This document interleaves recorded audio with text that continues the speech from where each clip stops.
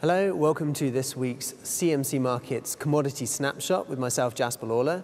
Today we're going to be having a look at gold. We have the Scottish referendum happening as we speak. Scottish are voting, and tomorrow we'll know the results. A lot of people are focusing on the British pound, looking at the stock markets, gilts perhaps. What I wanted to have a look at was gold. Just on the outside chance that there was a yes vote, that would create a certain degree of uncertainty in markets, and when there's uncertainty, people tend to go to a safe area in the market, and the safest arguably is gold, and we want to see if there's any possibility gold can benefit from a yes vote from Scotland. Typically one of the reasons that investors will go into gold is as a safe haven in times of turmoil.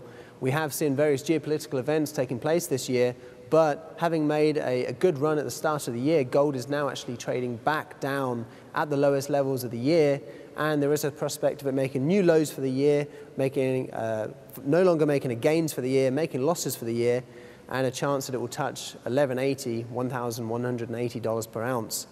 And this is despite the tensions that we've seen in Russia and Iraq. Those things don't seem to be impacting the price of gold right now. What is a huge rally in the US dollar.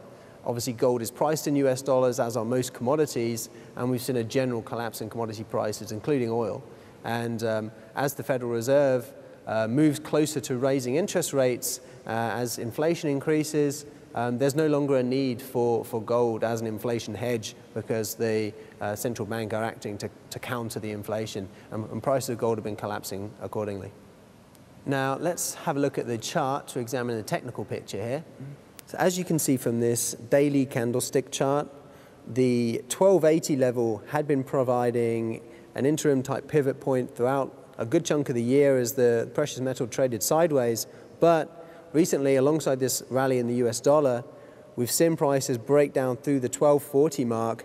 They've subsequently retested, and now we find ourselves back down at a potential support level based on the highs formed in December last year and the subsequent lows in January of last year when it was retesting that level. And so we could see a bounce from these levels. If not, the levels to consider beneath would be the 1200 round number, as well as those multi-year lows at 1180 that we referenced. So should there be a yes vote, and should gold benefit from that, this level that we're talking at the moment, this sort of 1219, $1,219 per ounce, could provide that support area for that move higher. And if you check this RSI, you see there's a declining trend line. A break above that would help confirm a break and reversal in the downtrend. Okay, that's the end of this week's CMC Markets Commodity Snapshot. We were looking at gold. Let's see what happens with the Scottish referendum.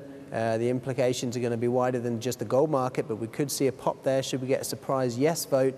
But even in the longer term, any changes in the trend in the US dollar and reversal in expectations over the Federal Reserve monetary policy, and we could see this trend in gold reverse.